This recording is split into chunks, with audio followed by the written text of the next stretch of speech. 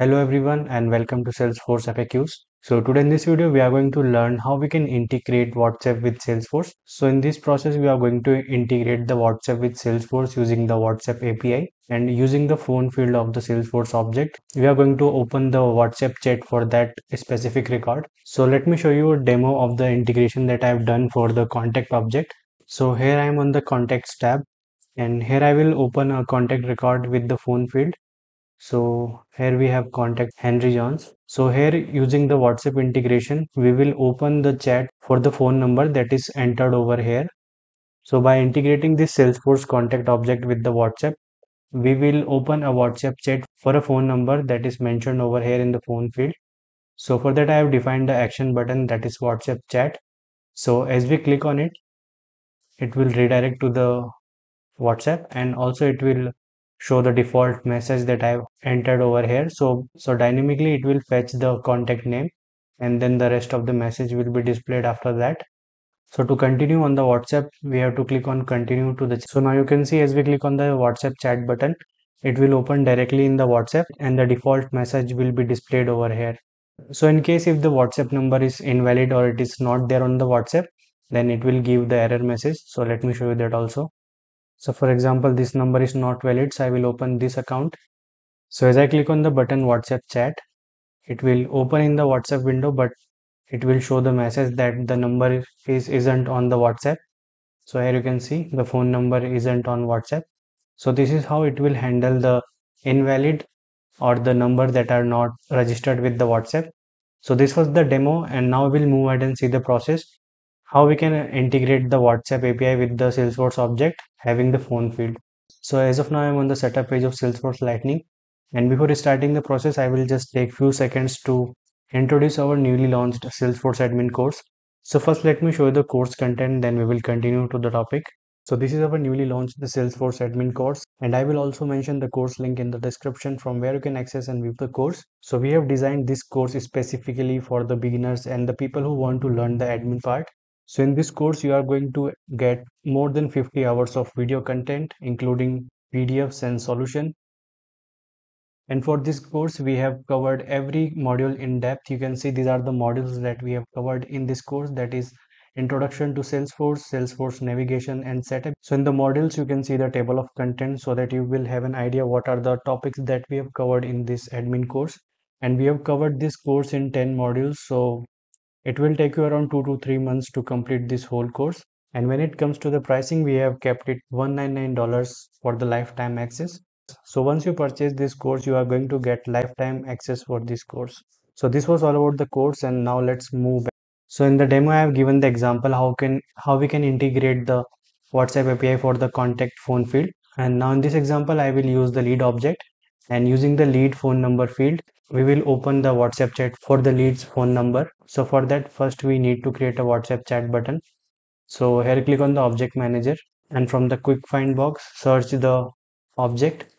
So here we can only select those objects having a phone field because the whole idea is to open a chat box using that phone number. So here I will click on the lead object and to create the action button, you have to click on button links and action. So what we are going to create in this setup is a button. So here click on new button or link. So here we have to enter the label and the name for the action button.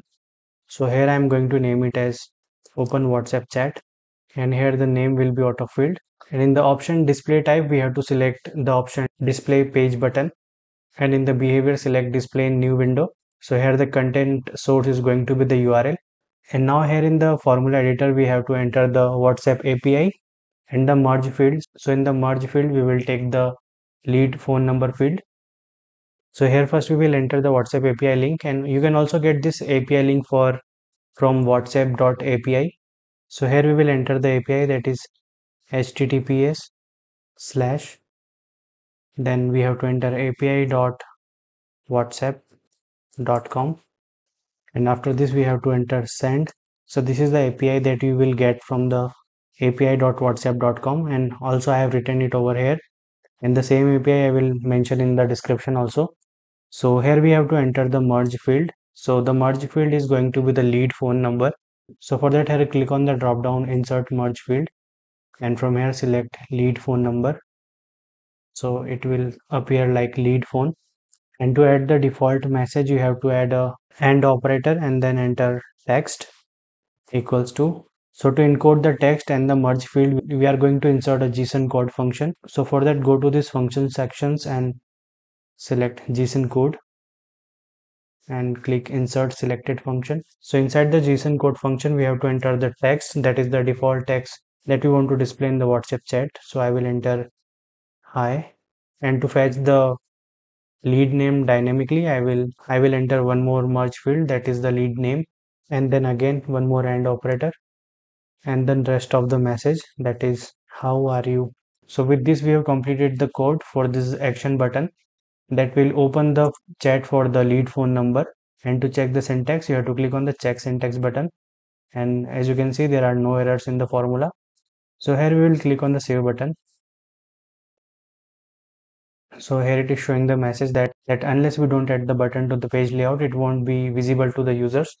So to add the button on the page layout, go to the page layout section, and here you have to select the default page layout. So here in the page layout setup, go to the mobile lightning and actions, and here search the button that you have created. So it was open WhatsApp chat. So you have to drag this button to the section Salesforce mobile and lightning actions and drop it over here. And now to save the changes, click on the save button. So as of now, we have created the button that will open the WhatsApp chat. So to test the WhatsApp integration with the lead object, we will navigate to the lead object tab. So here I will open any of the contact record having the valid phone field where the phone field is not null. So here you can see the action button open WhatsApp chat. So this is the action button that we have created right now. So if it is working fine, then it will open the WhatsApp chat for the phone number that is mentioned over here in the phone field. So here I will click on the button open WhatsApp chat. So first you will see this window, hi, and then it will show the name of the lead. So here click on the button continue to the chat. So now you can see the same default message over here in the chat box, and as I click on it, it will be sent to the phone number that is entered in the lead phone number field. So this is how you can integrate WhatsApp with the Salesforce object having the phone number field. So with this, you don't need to save the phone numbers of the lead contacts and account. You can simply integrate it with the WhatsApp through the API and create a custom chat button that will redirect you directly to the chat box of the WhatsApp. So this was all about integrating WhatsApp with the Salesforce object using the WhatsApp API link. And I hope that you have liked this video. Then please do like, share and subscribe us. And do not forget to hit the bell icon so that you can get regular updates of our upcoming videos. And thank you for giving your time and watching this video till last. See you in the next video. Till then, goodbye.